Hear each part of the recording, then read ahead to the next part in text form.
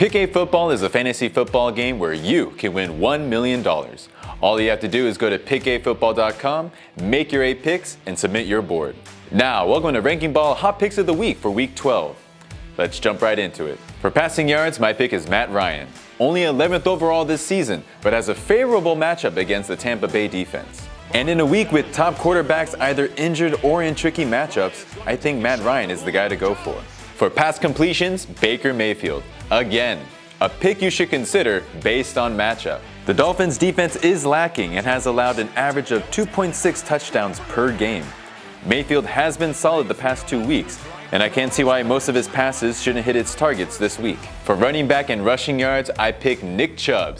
Yes, a lot of fantasy owners were worried about the arrival of Kareem Hunt, but you can all breathe a sigh of relief. After Hunt's return, Chubb has averaged 104 rushing yards. And facing against the Miami Dolphin defense, I expect to see big numbers this week. Running back receiving yards, Alvin Kamara, New Orleans. There's a reason why most fantasy experts have him on the radar for this week. Top 5 most targeted running backs in the league and up against the 5-5 Carolina Panthers this week. Knowing what Alvin Kamara can do, this feels like a safe pick. For wide receiver or tight end, let's try to be a little bit more creative than picking Michael Thomas for everything this week. This week, let's go for John Brown of the Buffalo Bills. As of right now, he is the most popular wide receiver tight end pick amongst the Pick8 Football players. Picked up an impressive 137 yards last week, and that put him in the top 3.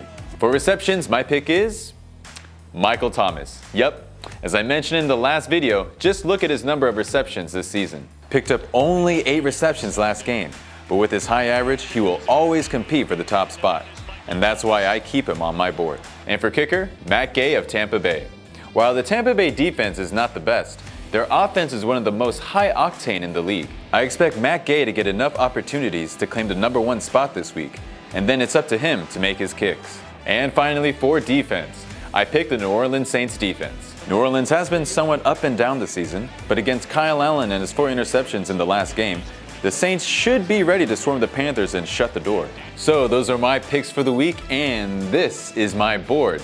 If you like my picks, feel free to copy them and submit them as your own.